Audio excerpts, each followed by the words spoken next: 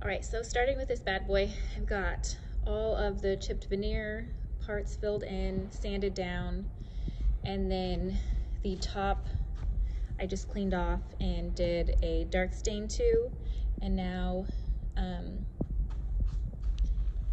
we're gonna start doing this top drawer front. I did seal the whole piece in shellac first because I know it's gonna be a bleeder and there's no point in wasting a whole coat of paint that I'm gonna have to shellac anyway. So that's why it's a little extra shiny, like through here and here that you can see, because the whole thing's been shellacked.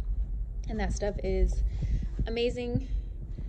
So shellacked, now we're gonna pop out this top drawer here.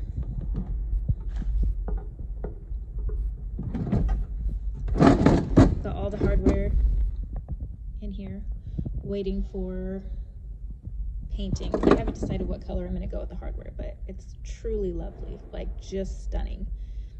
So as I go, I'm gonna figure out, because I'm still not fully sure on the piece, like overall color, but we are gonna do the decoupage on this top drawer because I do know that we're gonna do the floral print that you guys have seen before. So let's get to it.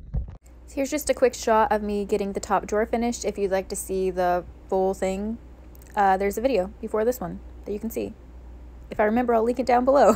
I'm really bad at linking things, but there is a video on decoupaging a drawer for you.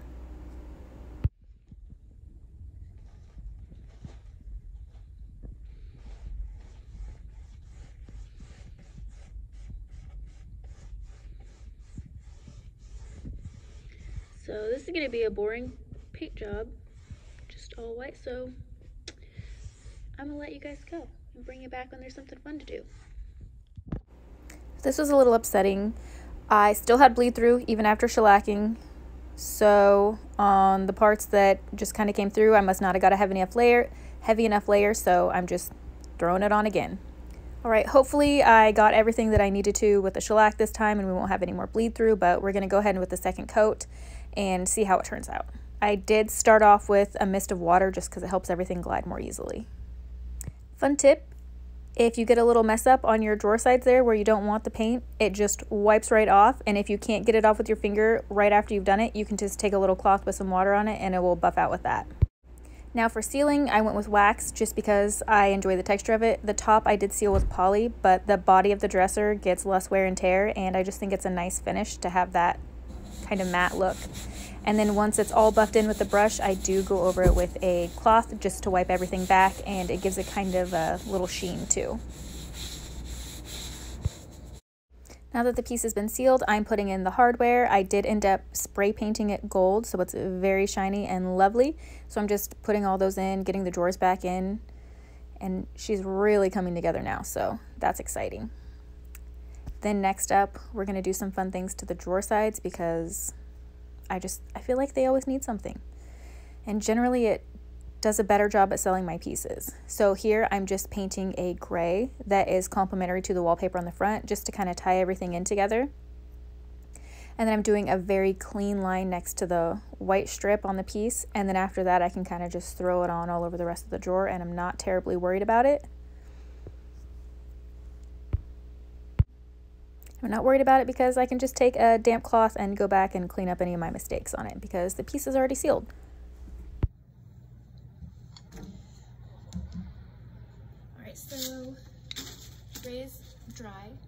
Got my stencil picked out, and you just place it however you want it on here.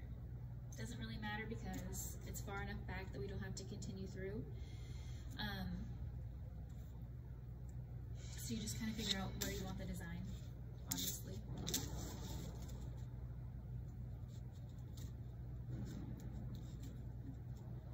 And then I always like to butt it up against this to give you some kind of stability while you're doing it. You could tape it down. I never do because, oh, it's just not that hard to hold it. Okay, so where I decided to put the pattern, there is a small section that I don't want to be stenciled in, so I'm just taking a little bit of tape to cover that up. And you can kind of do that as you're placing your stencil. Any parts that you don't want to show up on there, just throw a piece of tape over it and it saves you some time. So for this, I'm just using Rub and Buff. I find that it's a really easy medium to stencil with because it's so thin, nothing ever seeps under anywhere else, and it looks lovely because it's shiny. So I just put some on whatever. This is the lid to one of my paint cans. I've got a flat topped brush, and I dab it in the main pile first, and then I tap off the excess. And then when I first start, I tap into the stencil kind of all around, and then I use my brush to swirl it, which kind of moves it and spreads it around. And again, it's such a thin medium that it doesn't go underneath the stencil when I swirl it around like that. So it's really, really an easy thing to do. And this also helps with the faded look that I'm going to do on the drawer, since the stencil doesn't obviously follow the whole length of the drawer. I'm going to start it really strong at the front, and then as I get to the back and I'm running out of product, I will go over the end of the stencil so that it looks like it's going from strong to light, like an ombre effect down the back of the drawer, so it doesn't look like an abrupt stop at the end of the drawer. It's just a nice subtle fade out, which is super cool, super easy, and it looks lovely when you open the drawers. Perfect. Love it. Let's finish up with all the rest of them. Just to kind of add in some more gray, I'm doing a bit of a glaze just in all the detail parts of the dresser. Just on anything that I see that's recessed. Just throw on a little glaze in there.